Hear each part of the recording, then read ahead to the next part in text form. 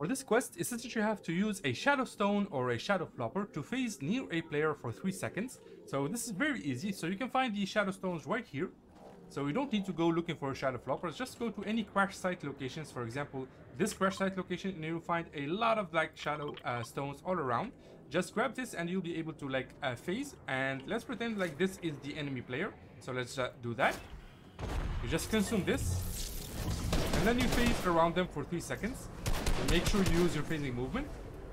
And that's 1, 2, and 3 seconds. And yeah, that's it. It's very, very easy to do. And then you can just bounce and just let them fight alone there. And you're basically, that's all you have to do. It's very, very easy to do. And as I said, doing this like challenge doesn't take you to find all the like shadow floppers.